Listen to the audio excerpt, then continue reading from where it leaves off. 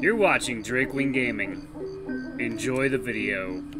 Hey guys, Nary here from Drakewing Gaming, and some of you know me on Twitter, The Gaming Dragon. Today I'm coming at you into the Let's Play episode of Psychic Connections, Aiden's Path. So, the last place we left off is we had just arrived at the camp after after Jude and Quinn had gotten out of the vehicle because Jude was in a bit of a bad mood, you know, just a little bit ticked off, just a tad angry or upset that we had tricked him into coming on this trip to make up with Aiden.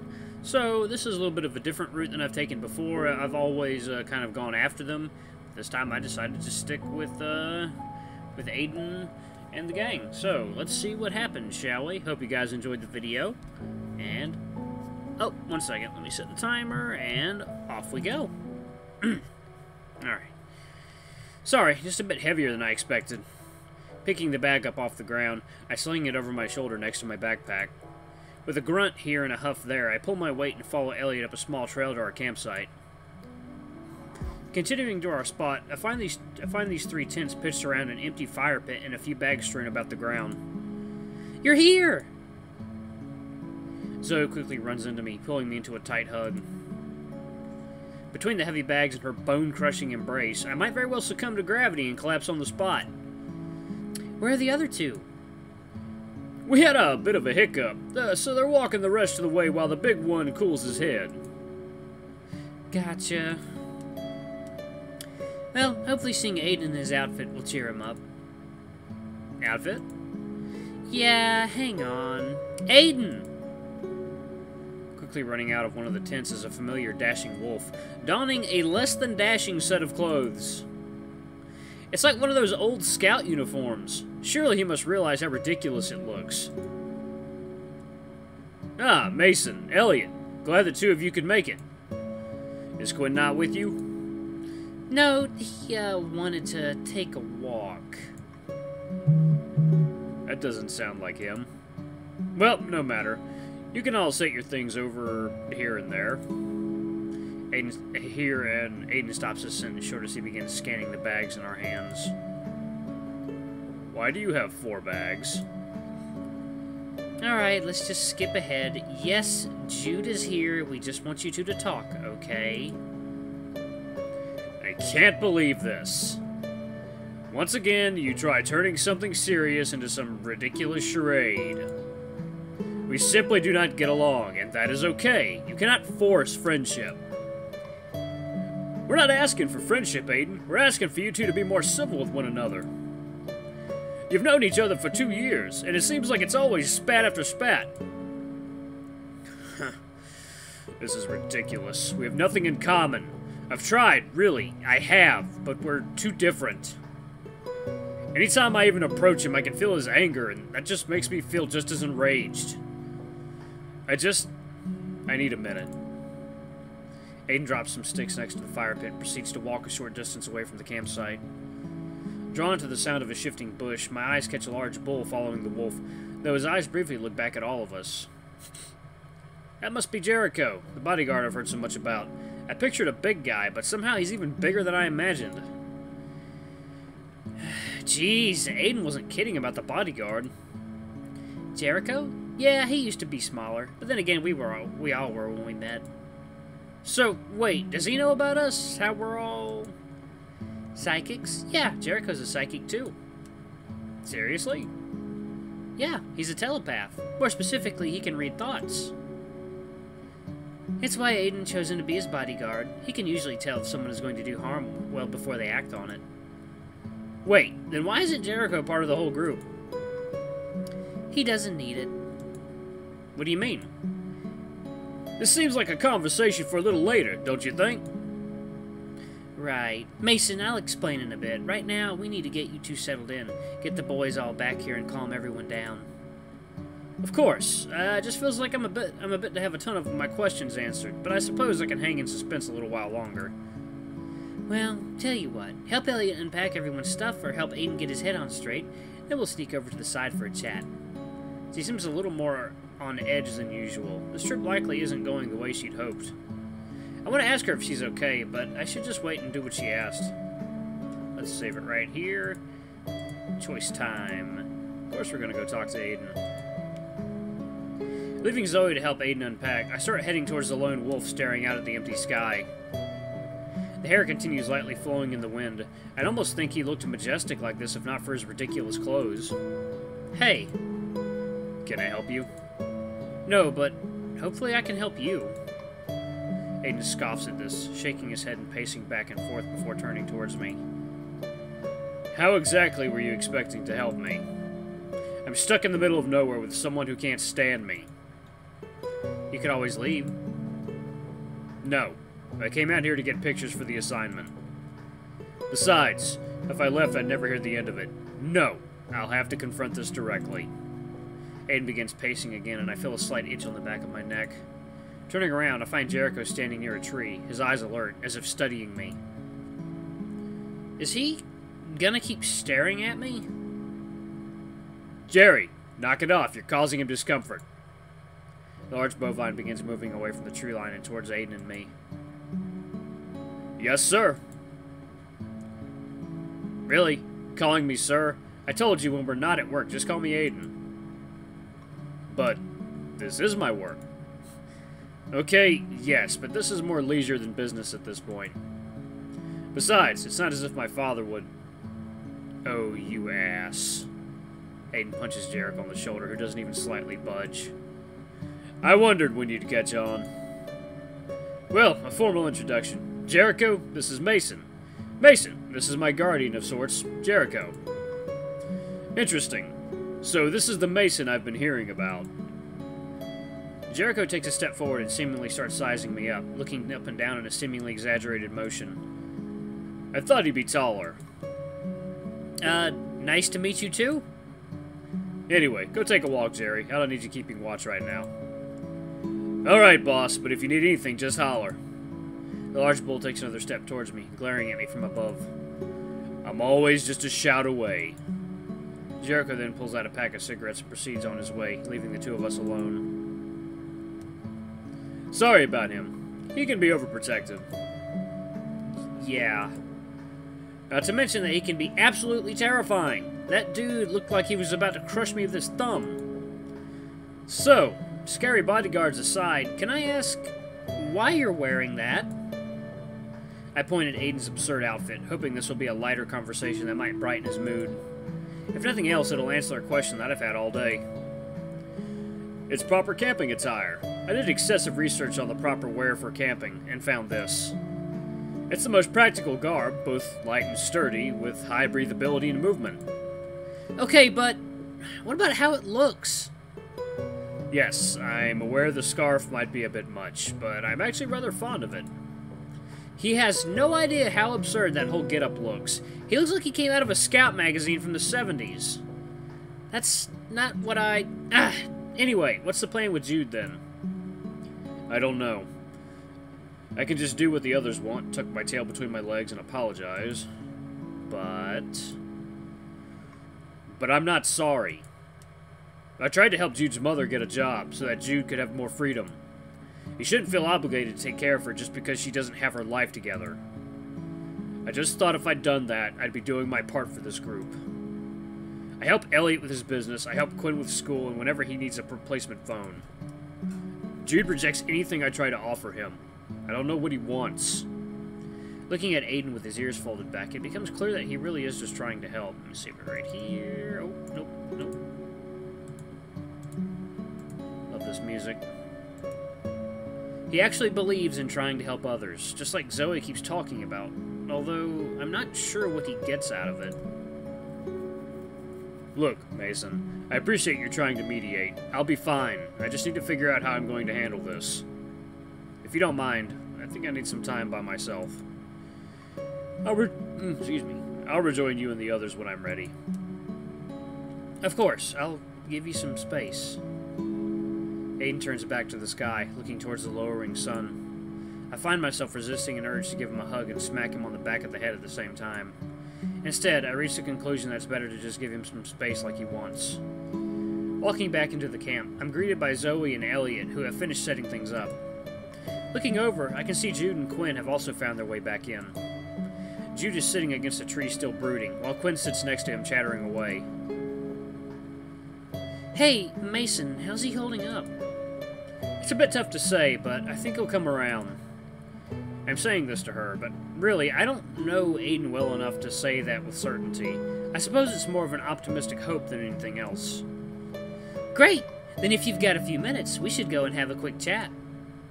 Yeah? I need to stretch my legs a bit, and I feel like you've got some questions for me that have been burning in your pocket. Zoe grabs my arm and begins pulling me to the side. She did say we'd talk later. I just didn't think it'd be so quickly. Following Zoe, we begin taking a short walk away from the camp. Along the way, we pass by Jericho. He's still smoking a cigarette by Elliot's truck. I feel his eyes following us as we cross his path. I'm not sure why I feel so nervous around him. I know he works for Aiden, so he can't be all that bad. Something about how he looks at me, though, it leaves me feeling a bit unnerved. Shaking him from my thoughts, I turn my attention towards Zoe. So, you wanted to talk? Yeah, I did. I just need to get my thoughts together first. So, you probably have quite a few questions, so I guess I should just start from the beginning. I started this group to help others with their psychic abilities. If nothing else, give them a chance to talk to others like them. For some people, like Jericho, it's like turning on and off a light switch. You just focus really hard and it happens. People like that tend to not really need an extensive support group because they can blend in seamlessly with others. In other cases, like Quinn's, it just happens without warning, which can be dangerous both to others and themselves. Even if I can't help them find a way to control their abilities better, I want to help them live with them, accept them, embrace them. This club was supposed to help, yet it's been 2 years and I've barely made any real progress. Zoe lets out a deep sigh. She stops walking for a moment and takes to tugging lightly on her bangs.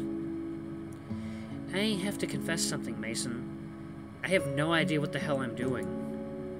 I don't know how to help them grow anymore, and with time running out before I graduate, I just worry I might end up leaving them worse off than when I found them. What made you decide to do all this in the first place? It's the family business. My father is one of the heads of a large psychic syndicate, functioning to help keep psychics safe as well as out of public attention. How many of us are there? Easily thousands. It's through our organization that we maintain secrecy. Is it like a government-run organization, or are we talking about a literal secret society?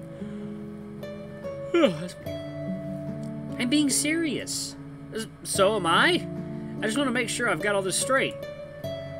Hey, don't really know. My dad doesn't exactly share a lot of the finite details with me. I can't imagine we've avoided government detection, but it's not like I've ever seen my dad talking to federal agents or anything. This is a lot of information to digest. I'm still trying to wrap my head around this. Let me save it right here. So, basically, psychics have a secret society, and your dad works for them, and eventually, you will too? That's the gist. So where do I come in? Ooh, excuse me. I'm sorry if I'm still a little doubtful, but I really don't think I'm psychic. It's okay if you don't believe me, but my eyes have never been wrong before. Everyone keeps saying Zoe's never been wrong, but I still don't exactly understand what her abilities even entail. So, what, do you have the psychic equivalent of gaydar or something? Not quite. You ever hear the phrase, the eyes are the windows to the soul? Well, in my case, I take that quite literally. There isn't really a name for it, but I've been calling it optic psychometry. I can look someone in the eyes and know everything about them. Where they're from, what kind of person they are, the works. Seriously? That's crazy! So you already know everything about me? Nope. I don't really know anything about you, barring the vibe I get from you. For whatever reason, I can't seem to read people with minds at an elevated level. Wait, but it seemed like you knew I was psychic already when you decided to bust into my dorm room. That's because I did. You probably don't remember it since you were exhausted, but I was the one who gave you your room key. Thinking back, those last few hours of orientation are a bit of a blur. It's possible she's telling the truth. It was a really long flight, so I doubt anyone could blame me for being as tired as I was. I'll do what I can to help you figure out what your ability is, but I also need your help too. What do you mean? Well, whatever your ability is, it's clearly not affecting you negatively, so to be honest, you probably don't need to be part of this group. But I need your help. I feel like I've gotten soft on them, so I've become blind to some of their issues. She's hoping I'll have a fresh perspective. It makes sense. It can be easy to lose sight of things when you've been working at something for too long. How would you expect me to help? Honestly, I just need you to be able to fill in whenever I can. There's 4 of them, and problems arise more often than you'd think. If you could be the go-to guy and be there for one of them, it'd make it easier for me to support the others. That seems like a tall order when you put it that way. It's really not. Just be a friend, talk to them, listen to them, and help them when you can see they need it. That's it? All she wants me to do is spend time with them? Zoe looks at me with an expression I can't place. Is she actually nervous that I won't want to be friends with them because I don't need to? Maybe I'm a weirdo. Maybe I should be running to the hills because of how this whole group seems to function. At this point, though, I can't see myself walking away. I'm invested, and if just being here is helpful, then I can't see the harm in that. Okay. Okay? Yeah, I mean, it's a weird way to ask me to be friends, but everything you said made sense. It's a bit of a stretch to wrap my head around a secret psychic society, but beyond that, I think I'm good.